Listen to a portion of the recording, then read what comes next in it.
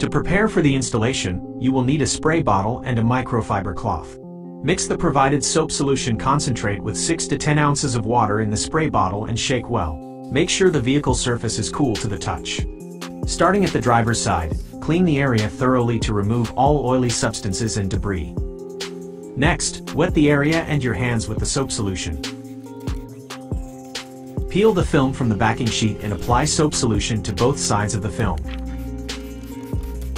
Lay the film onto the vehicle surface and align it to the right and the bottom edges. Make sure to leave roughly 2 to 3 mm gap from both the edges, otherwise the film may not stick along the edges.